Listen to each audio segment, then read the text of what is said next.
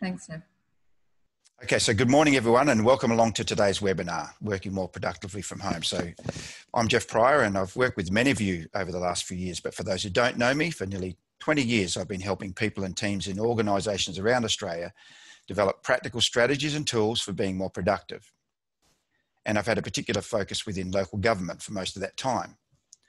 So clearly the world is a different place than it was the last time I was working with you at Mornington. In fact, as I was preparing for this session, I looked back and realised that the last time I worked with you was in fact the last time I was in Melbourne. So I drove back to Wodonga where I live, and I haven't been back to Melbourne for work since then, which is quite incredible really, because I spent a lot of time on the road and I've travelled to Melbourne almost every week for more than 10 years. So in any case, most of us realise working from home will be here to stay for the foreseeable future at least. And working from home offers you obviously an incredible degree of flexibility. You can work around appointments, around children, around partners, which is generally a good thing, of course. But it also has its challenges, as I'm sure you're well aware of. In fact, I've had a home office for more than 15 years, two in fact, one home here in Wodonga, and my Melbourne unit or office, which I've had for the past 5 or so years. So I'm aware of the challenges that we all face. And of course, everyone's situation is quite unique, so it's hard to be too prescriptive, but I want to share some strategies and tools that I think can help you be more productive when working from home. So I'm going to launch a bit of a poll and just get a bit of feedback. I'll just launch that. And while that poll is being, while you're looking at that poll, hopefully that sort of works. I can see people. I'll just highlight something that Sally asked me to highlight in particular. Just everyone realises that, and your leaders are certainly conscious of the fact that from a well-being point of view, some people are struggling more than others. And if this is you, remember you have an employee assistant program.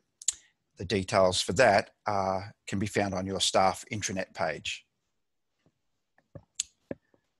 So the results are now in. I might just push that up on the screen. I'll end the polling. Thank you for that. Most people are saying they're more productive, some less, and a few the same. But generally speaking, people are thinking they're more productive. And in fact, that's my experience. I think that, in fact, I got interviewed just yesterday with a little podcast, or the other day with a podcast, and I actually made that point that I think generally people are more productive.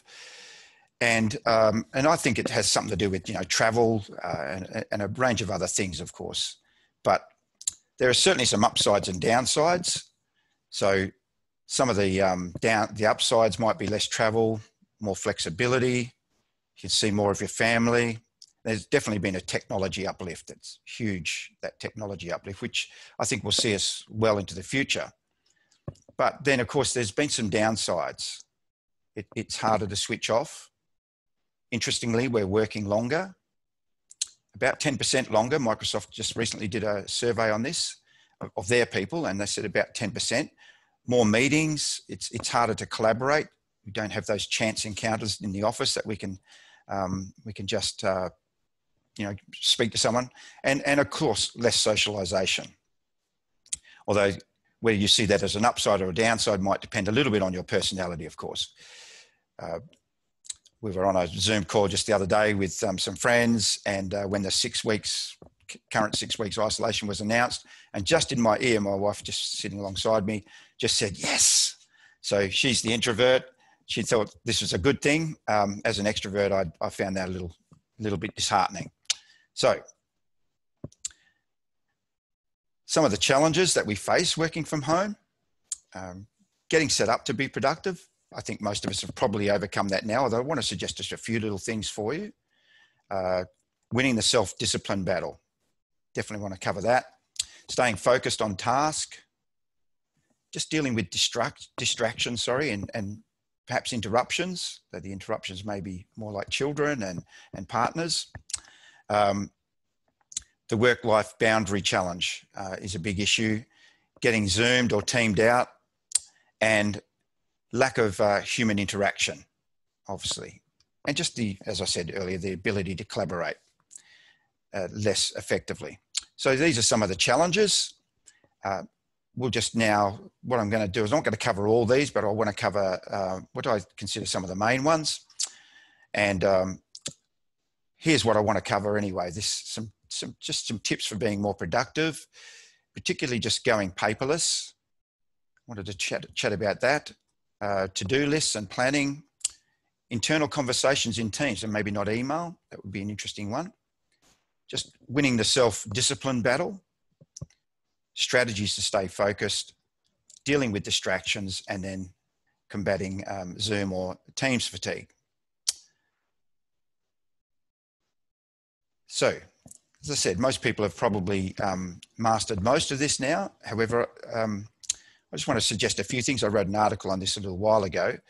And so for me, there's still a few things I think we could do maybe better. So firstly, get set up somewhere where you can call work. And I've put work in inverted commas for a reason. And it's because ideally, of course, you'd get away from noise and perhaps a separate room with a door. But of course, everyone's situation is quite different, and you can't always have a spare room. You might be up in the bedroom and the kitchen. But for me, I think somewhere where you call work is important. And I'm saying this because my children have now left home. They've flown to Coop, but we've got 6 grandchildren now. And when the grandkids come around, when we're babysitting, and my wife has to take the credit for this, she basically says, Pa has to go to work. Now, I do come into another room, but that doesn't stop our little 4-year-old ever-ready battery grandson just barging into the room, which he did a few times. But then when Nanny started saying, well, Pa's at work now, he's now respected that boundary. And even yesterday I was running some training. The door just opened slightly. I can just see it from here, and then closed again. I thought, oh, that's probably Nathaniel. A few minutes later, it opened quietly, and he just trotted in, went to the toilet, and went out again. And they will often stick their head in and just say, oh, Pa, have you finished work now? And I'll either give them a yes or no. So if you don't have that luxury of another room, then perhaps, you can think about, this is my place where I call work. And there's other reasons for that too, not just for grandkids, of course. It means you get into the work zone. So maybe there's something there. And of course, you may also find that you need a headset or whatever to maybe something like this. Noise cancelling headphones might be the go. So another thing that for me, a big fan of is using multiple screens. So here's a picture of my office I took a couple of months ago when I really started to work from here exclusively. And you can see I use 3 screens, or 4 if you count the fly screen towards the front door. But this, for me, the 3 screens have been a bit of an eye-opener. I set up 2 screens, but I make use of that laptop screen, the 3rd screen. And that's what I encourage you to do. Use that 3rd screen. I usually use it as it is shown in this picture to show my OneNote. I've got OneNote open, and I'll be taking my notes in there that I need to take. Or sometimes I have my calendar open as well. If you're not sure how to do that, most people have probably got this, but there's different ways to do it. And if all else fails, call IT. But the thing that I found once I connected all mine up is just understanding this one little thing, and it's pretty simple to do. But if you sort of right-click on your desktop and choose your display, and then configure your displays in this sort of outfit, which is what I have at the moment, then it works pretty seamlessly. You can scroll up and down with your mouse, move documents, et cetera, et cetera. So just you can come back and have a look at this later. And if you've got any questions, feel free to email them through. But I think that's a pretty simple one, but making use of that 3rd screen. In fact, just only 2 weeks ago, I was working with someone who really didn't want to use multiple screens, and but she had to go. And thanks, Catherine. I love that. By the way, put things in the chat if you want. That really helps me just know that I'm, sort of connecting right. But yeah, I couldn't do without 2 screens, and in fact 3. And the other thing that I sometimes do, and if you only got the luxury of one screen, you might try splitting your screen. And this is something I've been using. Even sometimes when I'm doing this, I'll split one of these screens. I've got two 24-inch monitors here, and I'll split my screen. And I'm not sure if you know how to split your screen. Some people do and some people don't. But here's how you do it. Basically left click and hold on a window, any one of these, and drag it to the end of your screen until it snaps into place. That's the easiest way to do it. Just left click, drag, it'll snap into place. It'll then open up all your other open windows, and you just choose one of those, and then this will come up. You'll end up with two screens. The other way to do it is to use your Windows arrow key. So you just highlight whichever window you want, use your Windows arrow key left or right, and you'll end up with the same result. Yes, thanks. Missing a second screen. Well, maybe split screens, Andrew, are the way to go.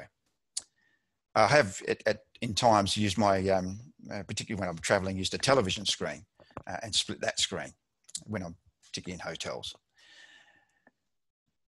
Another little thing, just a quick tip here. If you're going, excuse me, without a laser printer, this is one thing that I've just been aware of, and certainly been a limitation for some people. I'm not sure how you cope with that. Obviously at work we have the big printers, but at home we might have a printer, of course, but it won't be such a big printer. And only just recently I was running some OneNote training for another council, and one of the planners just basically just said, oh, could I use this for my plans, to print plans? And the answer was yes. So if you, I try not to print to paper. I do occasionally, but I try and avoid it if I can. So, but what I do is I print to OneNote instead. And that's what my planner friend, basically I suggested, print into OneNote. And she was able to take a laptop then on site with quite big plans. And so print to OneNote, there's a couple of ways of doing that. You can print, I'm not sure who uses OneNote. If you do use OneNote, just pop some note in the chat. I know I've done some OneNote training at Mornington in the past, but but not everyone's using it. Yes, thanks, Sally. I just think OneNote is a game changer, and it's actually become, I think, even more important just working from home. So here's the first way to do it. You can just print any document to OneNote. So open up a document. I've just opened up a little article here, and you can write all over the page exactly. And then go to File, Print, and actually you can print into OneNote. Yes, thanks, Fletcher. I have quite a few OneNote books as well. So I'm not sure if you've tried this before, but print into OneNote. What it actually then says is it asks you to print, and where in OneNote you want it. You just choose OneNote, choose the page, and it'll print in. Basically, this is a multi-page document, so it prints, and I'll show you this in just a moment, another way this works. You can also print emails to OneNote, and that's something that I've been doing just for preparation, particularly if I'm preparing for a meeting. I want a few emails in a document. I will basically open an email, choose OneNote. So I've tried to do a screenshot here. So open an email. Up in your ribbon, you'll see there's a OneNote icon. You choose OneNote from the ribbon, and then you've got to choose where in OneNote, which section that is in OneNote you want it to print to, and it will basically then print out that email. So if there's information for a meeting that you're looking for, that's another little handy option. Yes, and another way to do this is to drag and drop. So you could, if you're using multiple screens, just drag that email and drop it, and you get the same result. So there's always multiple ways to do these things. So the other thing you can do is from inside OneNote, print anything, basically. So do a file printout, what they call. So if I'm just going back to my same article here, you can open OneNote, you go to the insert menu and then insert a file printout. And this is one I use mostly all the time because I'm in OneNote. You then choose the document. So I just did a quick little video on this, which there's no sound to it, but I'll just talk through it. Just hit the play button. So here's what I'm in OneNote, just in my demo OneNote page. So I'll go across first and open up a page, a new page perhaps, then go to the insert menu, file printout, which is just under that. And then you choose what article or what you want to print. So I've chosen the same one, and you'll see it'll open up. Once you hit insert, it'll open up the document, in this case a PDF, but then it prints into OneNote, and it basically just pops it into OneNote for you, including a link. So that's actually a link to the article, but it's also printing it out. So a useful way to go paperless. Another thing that I try to do is I've converted paperwork to digital copy. And there are a number of ways to do this. Again, of course, you can use a scanner on your printer or perhaps on your phone. And that's probably my preferred option, is to just use my phone. And OfficeNet, yes, thanks, Fletch. Don't remember if I suggested that one time or you just did it yourself. But Office Lens for me is a game changer. You should try that. It's a Microsoft product. I haven't got time to go into it in great detail, but it's pretty intuitive. You can get it for your iPhone or your Android device. You just sign in. There's a little sign in. In fact, as you go in, it asks you to sign in. So you sign into your Microsoft account, which you'd use your work account if you're going to use it for work. And then you just start scanning documents, whiteboards, business cards, receipts, moving everything into OneNote. You can actually create a separate section for Office Lens, or you can do what I did, and I just created another notebook just for all my Office Lens stuff and scanning. So that's Office Lens. Glad to see a few people are actually using it. So I just want to pause really quickly. Sally asked me earlier, do we want to use the mic? It might just be easier to ask the questions on here, on the chat, that is, as I'm looking at it. So if you've got any questions on that, throw them into the chat. Otherwise, I'll just move on. I certainly suggest, I think paperless is, and I said it in my introduction, I think this is just this whole isolation thing, or not isolation thing, but the whole COVID thing has just amped up our technology, or need to use the technology. And luckily we have it. Okay. Yep. So some great just comments coming through. Not so many questions, so we'll just move on. I'm going to launch another poll. I'm going to go to another poll. I just want to know,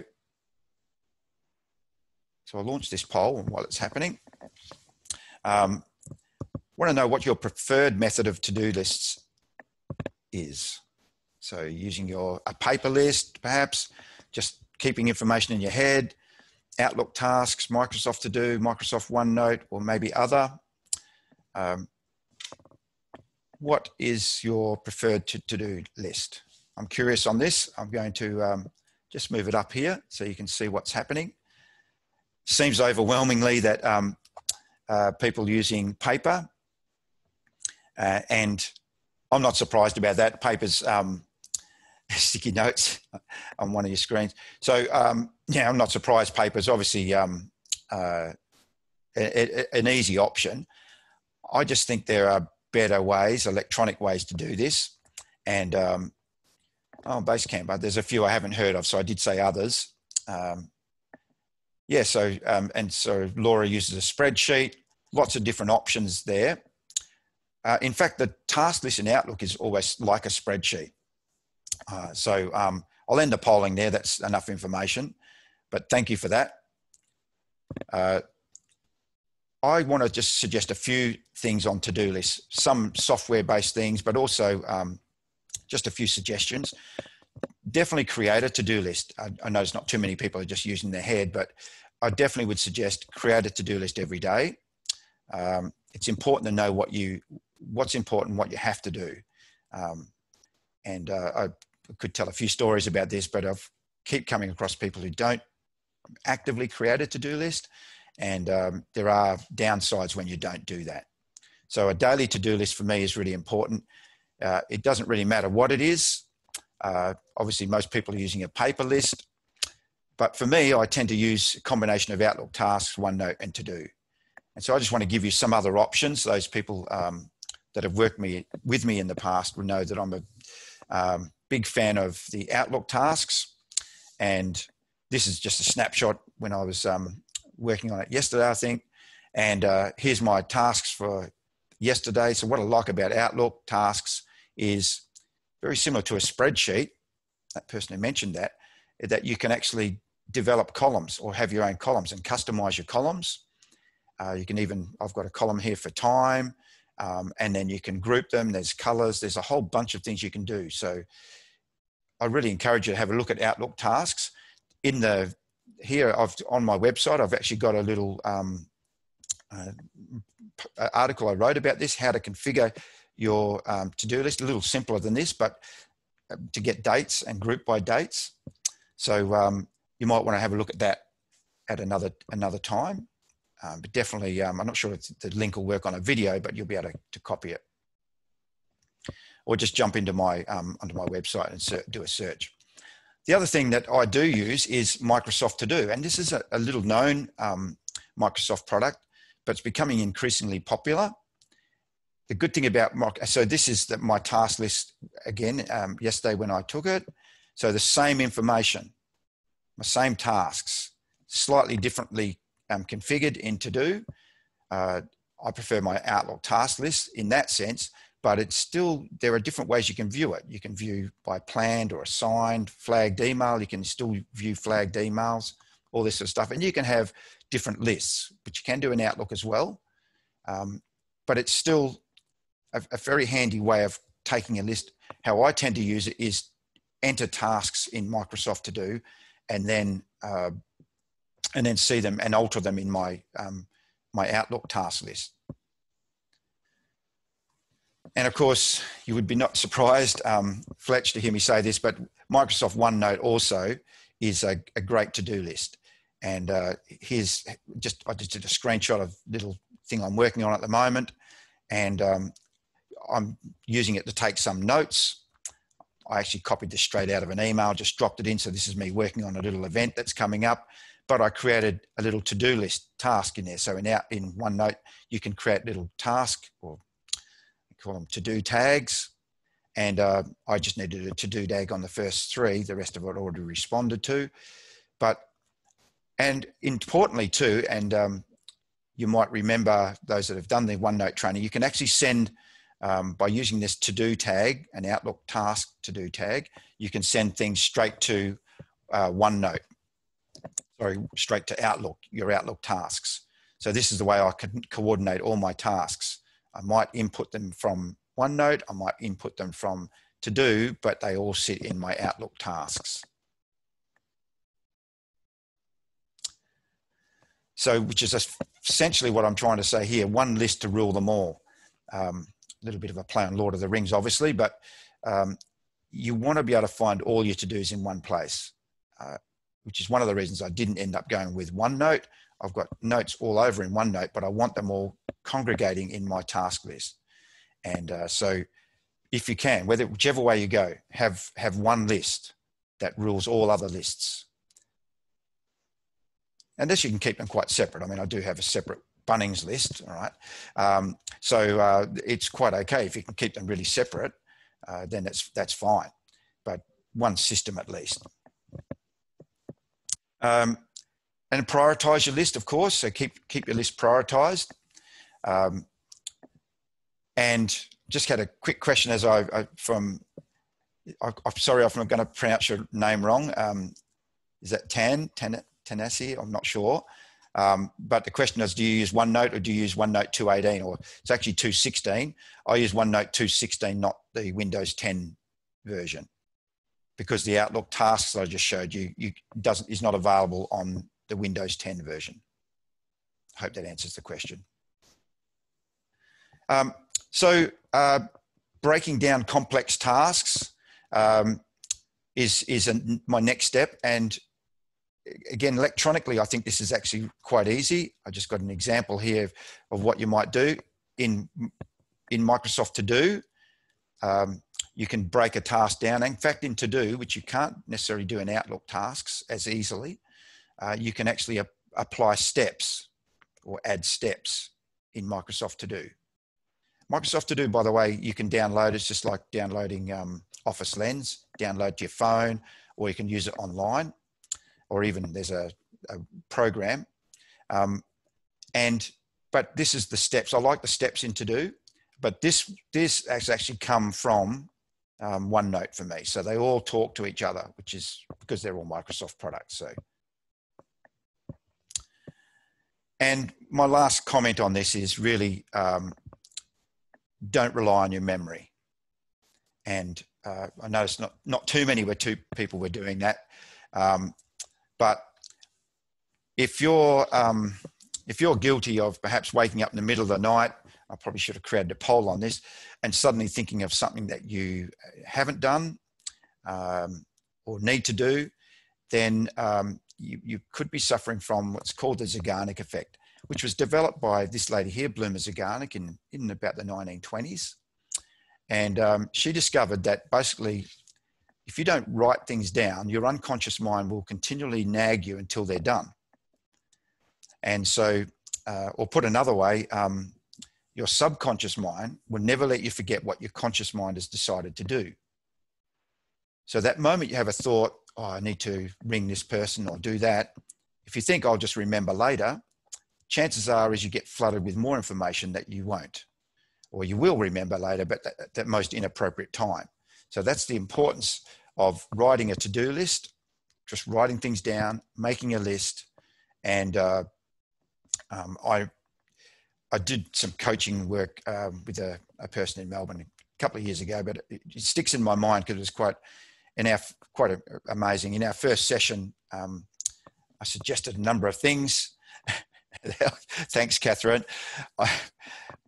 Yes. So some people can probably see what Catherine has written here, but yes. So people leave a note on the bedside table, pen and paper or whatever, or their phone. But actually, really write it down the moment you think of it. Really, that's the key. All right. So write things down, make the list, and as I said, so my friend that I was working with, my first session, I might be just chatting, and I was getting to know some of his issues, and I didn't really take notice of the fact that he didn't write anything down.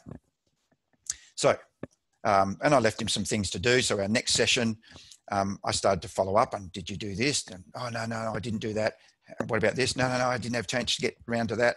And suddenly I realized that he didn't have a pen and paper with him. And I thought, I wonder how he's remembering things. And so I just asked him, so how is it, we'll call him Peter, how is it, Peter, that you remember things? And Peter's response was, oh, I don't forget anything. I'm always remembering things. And I knew that wasn't true because he had forgotten a lot of stuff. And I said, well, when you say you're always remembering things, does that mean you sometimes wake up in the middle of the night? He said, oh, yeah, this happens constantly. I'm always thinking of stuff. And so I then talked to him about the Zeigarnik effect. And I think he had a similar response to what Catherine had. It was an eye-opener for him. He then started to grab his pen and paper and started making lists. So a simple thing, but really powerful. So, sorry, just jumping ahead. So, going along with this, I want to just talk to you about then the importance of using your to-do list and then creating a plan from your to-do list. And I use, like most of us would probably do, our Outlook calendar. It's interesting that we've transitioned easily from a paper diary, or maybe not so easily, but a paper diary to our Outlook calendar. And that's because, of course, our Outlook calendar we have to use.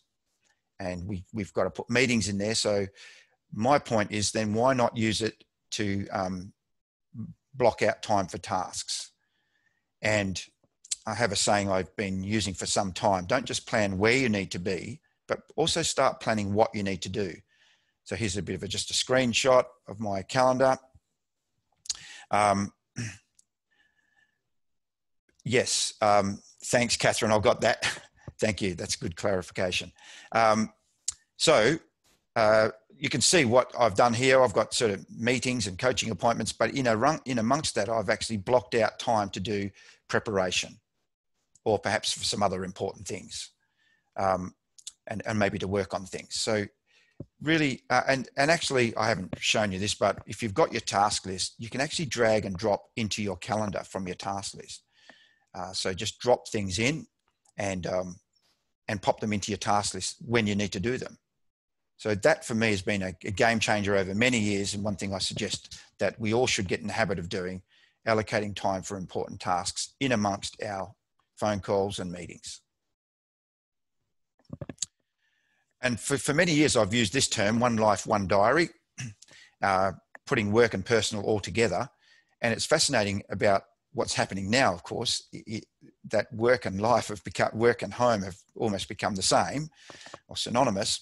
And so I think even now it's important to actually start popping personal things in amongst the work things we have to do. And I just highlighted something here. Our grandkids were over this day, and I had a fair bit of work on.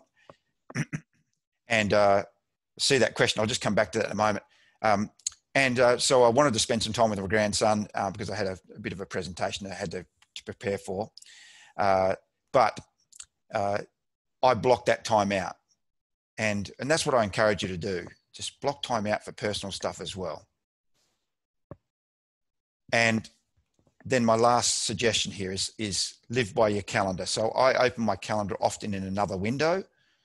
And I'm going to just show you how to do that in a moment. But I had a question about colors. So there are two ways to do colors. You can use categories. Most people, I think, tend to use categories for formatting colors. That's the simplest way to do it. Just use color categories. You can do it automatically through conditional formatting. That's a little bit more complicated, but the easiest thing to do is probably just create some categories for different styles of work. I still do that, even though I do automate some colors. I hope that answers the question. So opening up your calendar in another window, call it live by your calendar. It's pretty easy to do. In fact, you can do this on any of these. And this is, again, where multiple screens come in really handy. Just right click on any one of your navigation buttons, right click on those, and then open a new window, and then drag that window off to another screen. So this is how I tend to do it all the time. I tend to drag it down to my laptop screen, but either way, it works a treat. Thanks, Stephanie. Yeah, so just right click, open up. You can do this with your calendar. You can do it with your to-do list. You probably don't want to worry about people, but you can even do it with tasks, with notes if you want as well. Or even the other day, I opened up 2 emails. So you can actually right click and open up 2 versions of anything here if you have to work on stuff together. So practice that. We'll have a bit of a play and see how you go with that. And I will just pause and see if there are any other questions. I did answer that one. Just a few people jumping into the meeting. Yeah, so it's through automatic formatting, the automatic color. It's called, it used to be called automatic formatting or auto formatting. It's now called conditional formatting. If you want to email me, I'm happy to show you how it's done.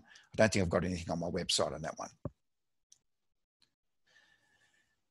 Okay, so yes, Sally, thank you. I have the calendar open at the first view, and I actually didn't say that, but you should, yeah, I should have put it in here. Something I do as well, I change my default settings so that in Outlook, my calendar opens up first. So your default open is your inbox, but actually if you go to File, Options, and Advanced, you might want to write this down, File, Options in Outlook and Advanced, and scroll across straight away to where it says, open in this window, and you'll see, well, it's Startup, I think it says Startup, and then basically choose your browse and choose your calendar to start up. So, yeah, so sorry, I probably should have put that in here. I didn't think, but that's a great suggestion. Thanks, Sally. Okay. Just a little bit on Microsoft Teams. Now, I know that most of us are using Teams. Yeah, thank you, Shane. That's brilliant. Yeah, just focus on what you have to do.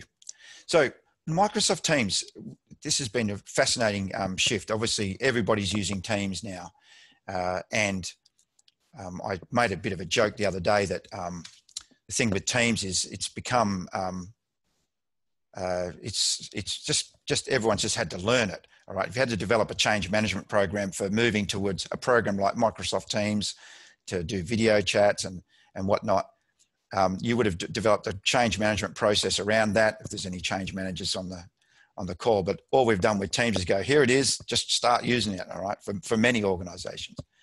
And so there's a lot in Teams, but all I just want to focus on is conversations versus email conversations, all right? So conversations in Teams versus conversations in email.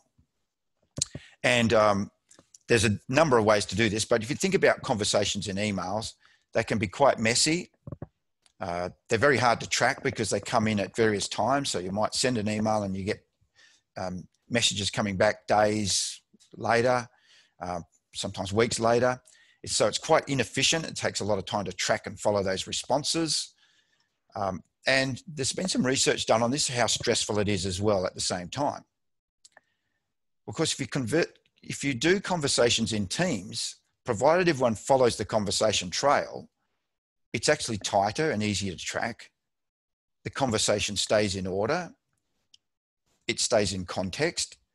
And as a result, it's quite less stressful. And that's certainly what I'm finding. So I'm trying to move a lot of internal conversations. You can't necessarily do it with externals too well, but internal conversations to Microsoft Teams. Might come back to that, Roz. It's a good question. So here's just a screenshot of my Teams page. All right. So so I'm not going to go through all this in great detail, but I just want to focus on this one team that I've got. It's just myself and one other person. So it's fairly simple.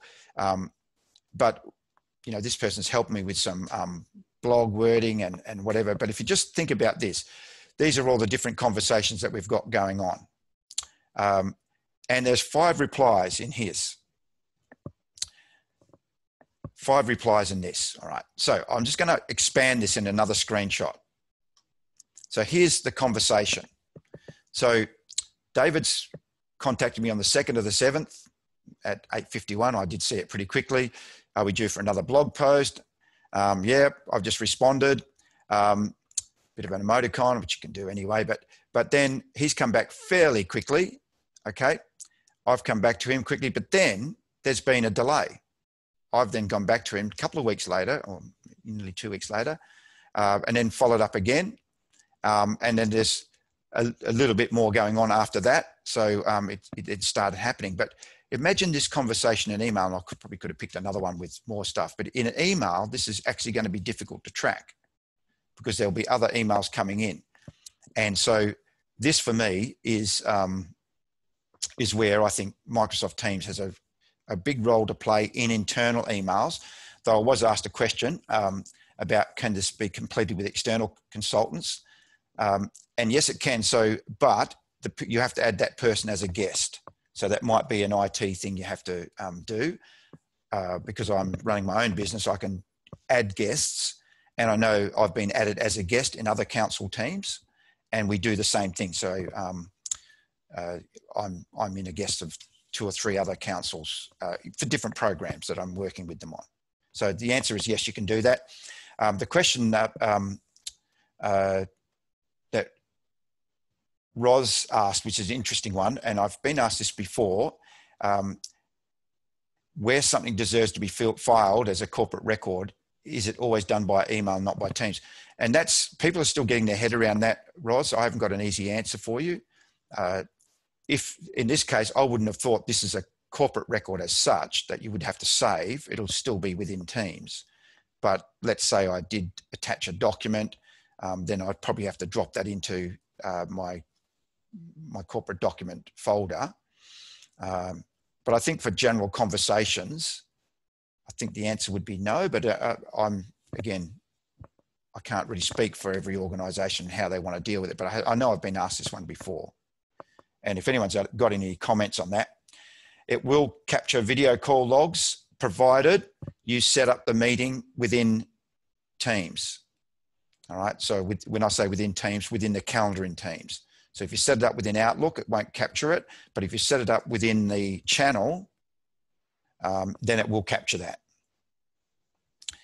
Yeah, and Laura's a good question. If people need an answer urgently, I'm just challenging to think about it differently here, because I just find that this sort of conversation can last a couple of weeks, but it stays tight. I could collapse it or expand it. So maybe just something to consider, but I've certainly, I know I've worked with a few councils on this, and there's one particular council or team in a council in Melbourne found this very valuable just for internal stuff. Okay. So I just want to, I know that, when I thought about putting Teams in, I thought, oh, Teams is so big. I wasn't sure how far to go with it, but I thought I'd just focus on one aspect of Teams. There are a lot of different things we could do. So, but I do want to just spend a bit of time just talking about winning the self-discipline battle. Yes, you can PDF print that conversation. So yes, you can. You can print to PDF, print it anywhere you like, actually. So yeah. So winning the self-discipline battle. We all love freedom, of course, but we do need to win that self-discipline battle, especially at home. I think it's actually become a little bit more challenging. In that, I think at work, you're conscious that other people are around you, of course. And so you seem to think you don't really want to sort of slack off too much. But at home, of course, you don't have that same sort of pressure. And so you've got a lot of autonomy, but with that becomes some issues. So some of the suggestions that I might make here, and I just have realized that when I did my screen share, I forgot to click one little button, which is a bit of a shame because I had a little video I wanted to show you. Anyway, it's my little grandson. I'll just have to talk you through this, unfortunately. But my daughter gives him a little cookie and then walks out of the room. Apparently this is a thing, all right? And if I play it, you won't hear the sound, unfortunately, because I've got to click a little button. But it's quite cute. He actually doesn't eat the cookie, which I think I might have eaten the cookie. He just sits there and waits for about 2 minutes. She said 5, but she only just lasted a minute. And then came back in and then he ate the cookie. So that was going to be a nice little intro, but I can hear it in my ears, but you won't hear it. So a few suggestions for just winning that self-discipline battle. Certainly, I think developing a routine that works for you and your situation. You want to be, I think, flexible with this, but at work we naturally get into a routine. We got travel, we can prepare, all that sort of stuff. We get into some sort of routine. But at home, it's actually harder to develop that routine because there's so many distractions. So one of the things that I like to do is determine my start time the night before. So this feeds into opening up your calendar really too, first thing. So try and determine what your first task will be. So in my calendar, certainly I know what's the first thing I want to work on. Now, clearly, if it's something like, this today, then it's all taken care of. You just work on your presentation or get ready for it. But if it's something that I just have to work on, I still want that shown in my task list. So I'm more productive first up. And then importantly, and this sort of feeds into what I was saying in my introduction about work-life balance, I try and plan an activity at the end of the day, something that's going to get me out of the house. Always did this for work, but now, of course, it's a little harder because it's harder to get out. So we're really thinking about maybe visiting the lounge room or something. But seriously, getting out for a walk, we can still do that. So some non-work activity at the end of the day, I think, is really important. And set yourself some mini goals to achieve. So this is, again, I'm using a gin and tonic, perhaps, Sally, yes. Why not? I was going to say, well, for me, my mini goal to achieve, I actually reward myself. So I'm clear on what I want. I try and be clear on what I want to work on. It's written down already. If it's not, I'll write it down, but usually it is. But I do reward myself, and it's not usually a G&T, and it's not even M&Ms. It's often, for me, it's a coffee. But maybe not at the end of the day. So yeah, so I think just having a few clear goals is important to keep your to win that self-discipline battle. And then, of course, once you've got that, you then have to deal with distractions. And there are two types of distractions for us, really. Sensory type distractions, which happen around us, or emotional distractions, which more happen. This is the Daniel Goleman thing. So both of these are worth looking at. I'll just focus first on the sensory distractions, really. I think if you've got the luxury of closing the door, obviously you will, but you maybe can't always necessarily do that. Noise cancelling headphones, I mentioned that earlier, or just even letting people know you have to go focus for a time. So I do this with certainly with my grandkids, let them know I'm coming in here to do a bit of work and I'll be out again. This just happened as recently as yesterday. Another little thing which I would, thanks Laura, I'm going to get to that actually. Well done. Turn off your email alert. So really quickly, I don't think you need to be reminded every time an email hits your inbox. So I would suggest turning off your email alert. Those who've done work with me before realize I'm a big fan of just turning off this alert. And so, yeah, here's how you do it. File options, mail, message arrival, turn off all the devices. You should not know when an email hits your inbox, in my opinion. I think by exception you can do it, but really, I do on my mobile as well. So I'll get to the mobile in a moment. I do this on all my devices actually. So this is just some feedback I got from a group I work, from a person I work with. I didn't realize how much of a distraction the pop-ups were. And now when I check my inbox, I'm able to dedicate time to processing emails rather than have a quick pointless preview. And so it's a great way of staying focused. And I do turn off notifications on all my devices, including my mobile, for even emails, yes. But also social media messages as well. And so I basically, yeah, big difference. Thanks, Shane. Big, yeah, it's not hard to do, but it's fiddly. And so I want to get control of my devices. I turn off all my notifications. Fascinatingly enough, and this is why it works so well, the average person apparently checks their mobile phone more than 80 times a day, and sometimes some people up to 300 times a day. And you should think about that. That's going to cause you to either multitask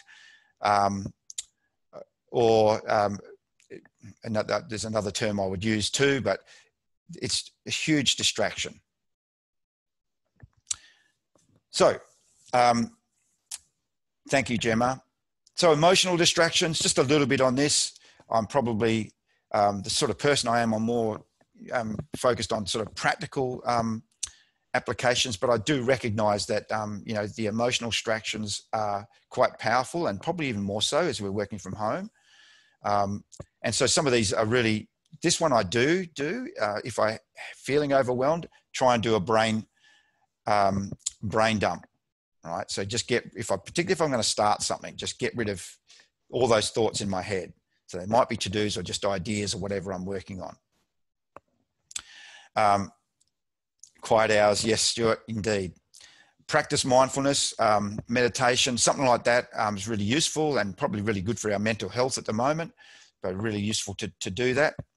And that's, yeah, something for me. Prayer is for me, but whatever it is for you. And the other thing I would suggest is, as soon as you have an idea, write it down.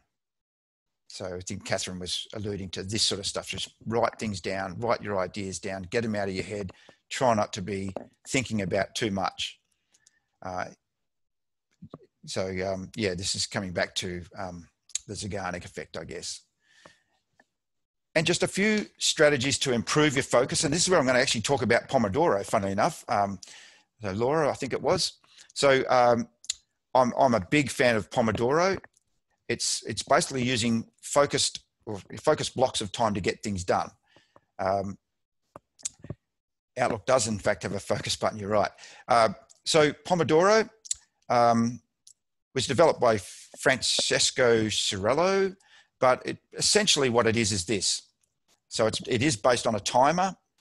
It's decide upon the task to be completed, set a timer. You generally set it for 25 minutes, or you can set it for whatever you like, but that's what they suggest. Work on the task, stop when the timer sounds, take a bit of a break, mental break, do something different, and then go back to step 1 or 2. If you haven't finished it, obviously you'll start back here. If you've finished it, you start back at 1.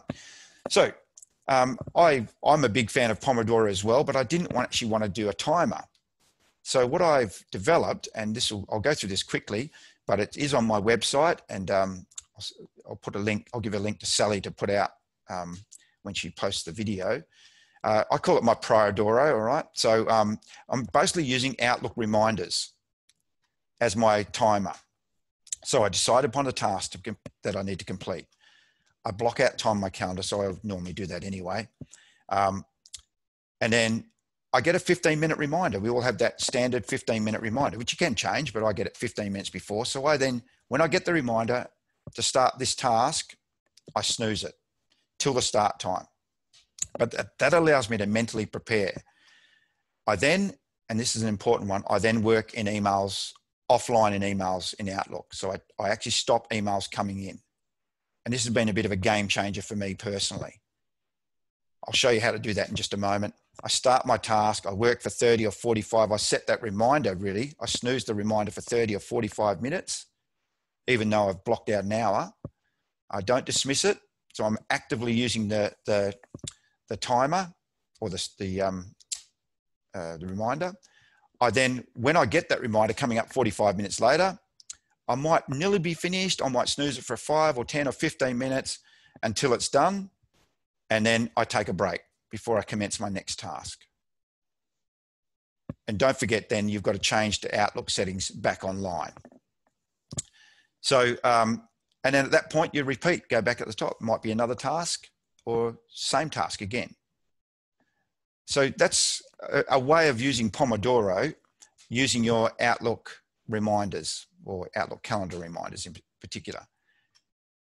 To work offline in Outlook is this button here. So you basically go to send and receive and then click work offline.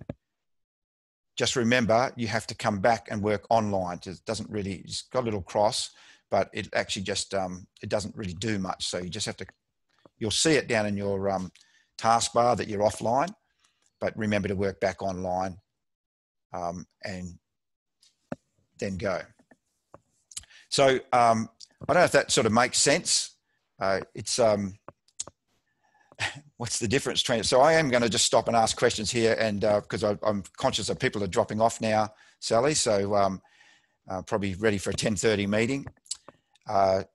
So what's the difference between a brain dump and a brainstorm? Well, if you're doing it on your own, I guess it's a brain dump, all right? But if you're doing it with other people, it would be a brainstorm. But you could do your own brainstorm, of course, just write things up. So, yeah, technically this probably, yeah, I would agree, Catherine, saying it's on one project. Well, a brain dump is just, you know, just getting thoughts out here onto paper. So, yeah, I think that's how we might just finish it up at this. I was going to cover off one other thing, but in fact, if I did get to the end, I wasn't sure. I had a little bit just in reserve in case, but I hope that's been helpful. I know people have had to drop off. I've kept the recording going anyway, so those people that did drop off want to catch the questions they can. I don't know if anyone else has got questions, but hopefully that's been helpful. Feel free to connect with me on social media. and you know, particularly on LinkedIn, that's where I'm more active, I guess. And look at my blog site too. There's a lot of information there. So thank you. And I apologize once again for only 100 people. I had no idea about that. So I've learned something there.